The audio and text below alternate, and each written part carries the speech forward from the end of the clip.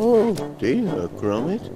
Must stop eating cheese last thing. It's given me terrible dreams. Last night I dreamt I'd accidentally become engaged to our neighbour, Miss Flit. Can you imagine?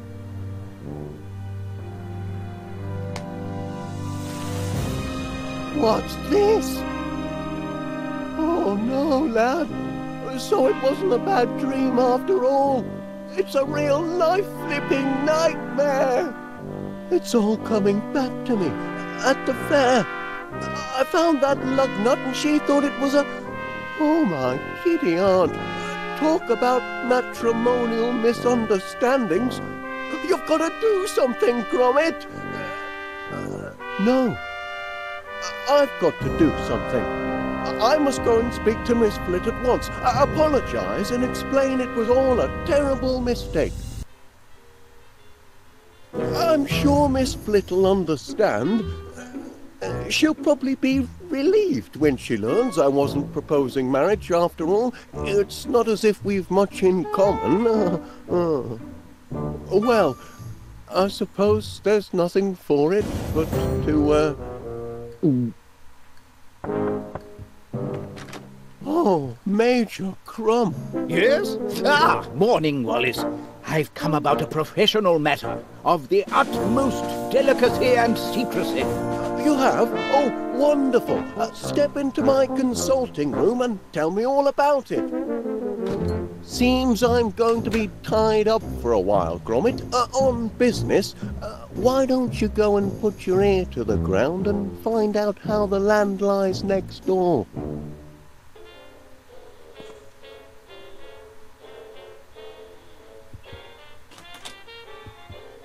And if they put the thumbscrew... No answers yet in the, Flit case, Gromit. You may want to use some of my equipment. That's right. Put the thumbscrews on her. Now, have you got all you need to get started? Not quite everything. Dash it, what more?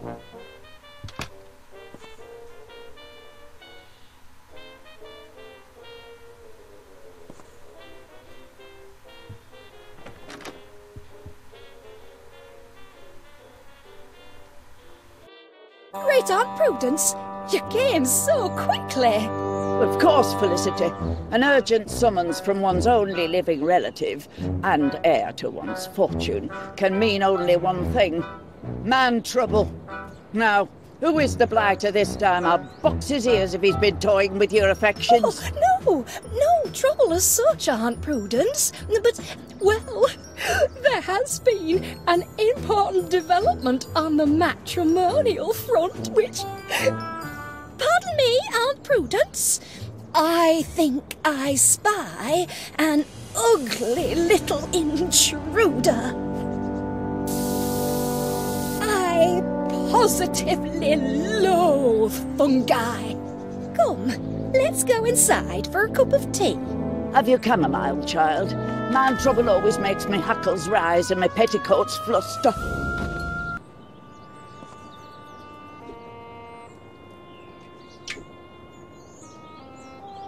In his spare time, he likes to tinker a little.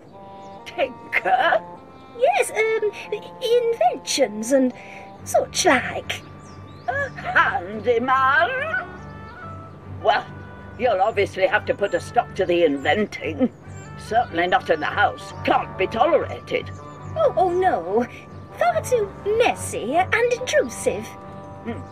Well, I think you've told me all I need to hear. And so? So long as he doesn't leave his contraptions lying around all over the house, he sounds a very suitable suitor. So our engagement has your blessing? I don't see why not. Unless... Yes? Unless, of course... Well, he's not a member of that place, is he? That appalling country club whose name alone makes me shudder? You mean Prickly Thicket? Oh, yes. Oh, heavens, child, you know our family history. We Flits have never associated with those dreadful prickly thicketers. Oh, you needn't worry, Aunt Prudence. Wallace isn't the Prickly Thicket type.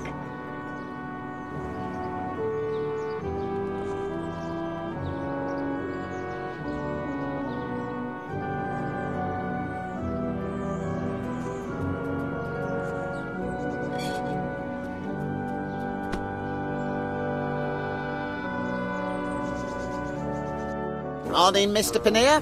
Constable Dibbins. Delivering the mail as well this morning? Aye, Posty's off sick. He's got the mumps and I've got the Sorry to hear that.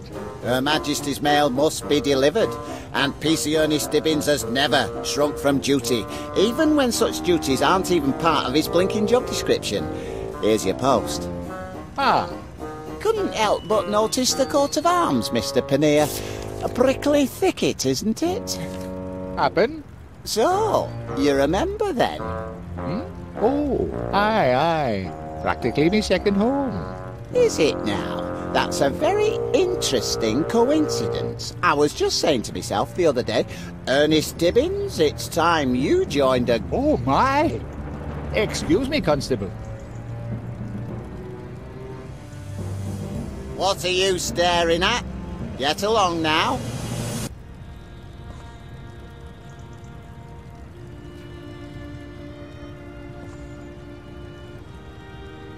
Back off. Caught him trying to nick your letter. The important one from Prickly Thicket.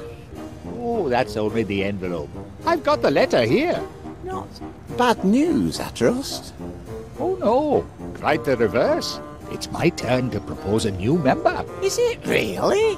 Well, I never. It's a heavy responsibility. Not everyone's cut out to be a prickly thicketer. The candidate must be a gentleman of impeccable character. Someone who's always there for a friend in need. A pillar of the community. And, of course, a sportsman. Going to be a long search? Not necessarily. I mean, the ideal candidate might be somebody who's very close to you. Oh? Aye, somebody who's right in front of your nose, in fact. Ah, yes, of course. You mean Mr. Wallace, my near neighbour and one of my best customers. Wallace? He's no blinking sportsman. He don't know one end of a golf club from t'other. Well, that's true. And he's hardly a pillar of the community, like...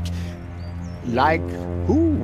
Mr. Pannier. My dear Mr. Pannier, who watches over this town centre like a shepherd watches his flock.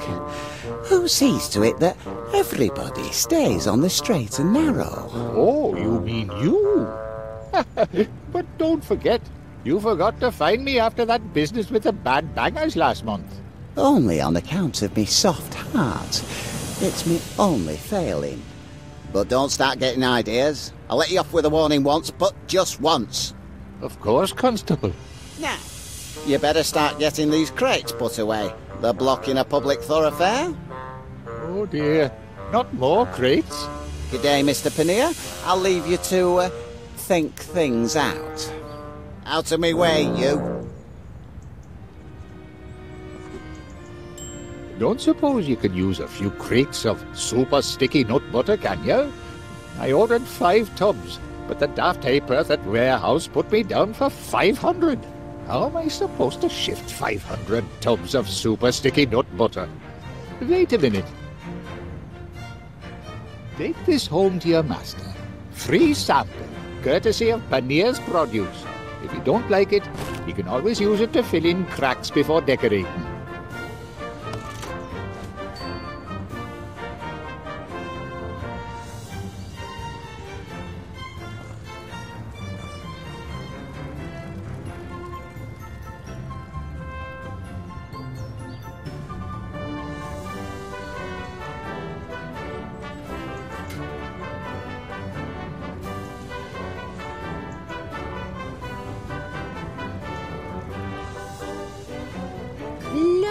lost by order of the law, and all on account of a teeny tiny mouse. Oh, ridiculous, really. But you know Constable Dibbins. He'll let a lot of things go, but he's a stickler when it comes to vermin.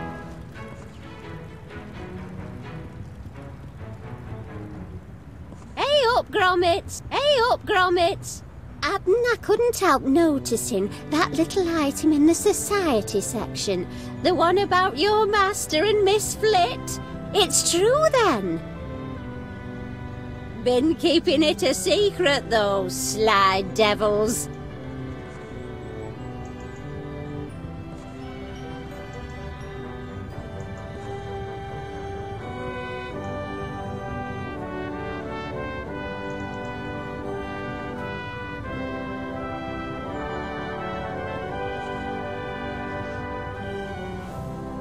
And Mr. Muzzle seemed like such a nice man.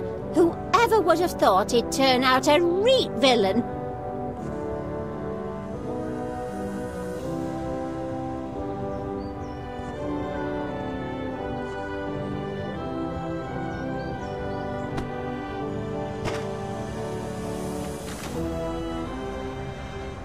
Oh, it's you.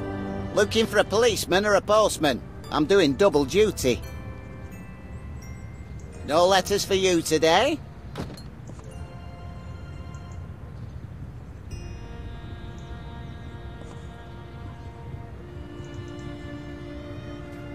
Hey, you're the mutt what's responsible for my incarceration, aren't you? No hard feelings, mate. Come here. I've got a little present for you.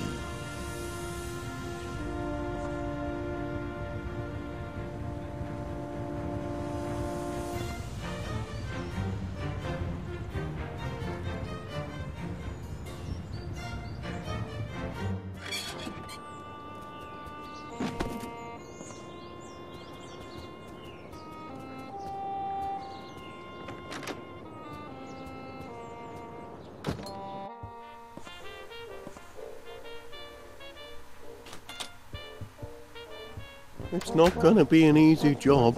No answers yet in the, Flit case, Gromit. You may want to use some of my equipment. That's right. Put the thumbscrews on her. But I won't stand for any monkey business. If you don't bring me the genuine article, I'll know in an instant. Know what? That's what I need you to find out. You and that bloodhound of yours. You're detectives, aren't you? Registered and certified. Then you're precisely the men I need for the job. And I hope we can be of service. Oh, you can. But you'll need to be discreet. Tread softly. Ears peeled. Eyes open. Don't let critical intelligence fall into the wrong hands. Oh, others are looking for this, object? Oh, yes, always others, Wallace. Enemy agents, spies, saboteurs, spoil-spots, fifth columnists, quizzling interlopers. Really? Managed to frustrate them all so far. No one can squeeze intelligence out of crumb. No. And if they put the thumbscrews on you, Wallace... Oh, Gromit and I would never divulge a professional secret. Good man! Now, have you got all you need to get started? Not quite everything. Dash it, what more can I tell you? This object you've lost. Lost something? Who has? Ah, yes, I just remembered. Oh, you have? Yes, something that means a great deal to me. Go on. Not just me, but to all of us. It's... I suppose we can start hunting for clues with my super clue snooper. Capital idea. Still... This is a matter of the utmost importance, Wallace, or I wouldn't have come. I appreciate your faith in my skills, Major. Faith has nothing to do with it. Facts are what we need, man. Cold, hard facts. Of course. So, what have you lost? An object. Precisely. Can you be more specific? I certainly can. How specific would you like me to be? Well, we at Golden Retrieval always like to know what it is we're looking for. For a start, could you tell me what the object is? Yes, of course. It's... Oh, fiddlesticks, I've forgotten. Oh. Gone, clean out of my mind. Well, that's a poser. An imposter? Where? No, I mean, it's a problem because we... Out with it, man! Spit it out! Well, although we at Golden Retrieval believe the customer is always right, we may find it a little tricky to, retrieve your lost item if you can't identify what it is. I didn't say I can't identify it. You didn't? No, that'd be idiotic. Do I look like an idiot? I can identify the object perfectly well. Oh, excellent. And I shall identify it as soon as you fellas find it and bring it to me. It's not going to be an easy job. No, it isn't. It's going to be deuced difficult. That's why my colleagues and I are turning to you. We only work with the best. Oh, well, very kind of you to say so. But I won't stand for any monkey business. If you don't bring me the genuine article, I'll know in an instant. Know what? That's what I need you to find out. You and that bloodhound of yours. You're detectives, aren't you? Registered and certified. Then you're precisely the men I need for the job. And I hope we can be of service. Oh, you can.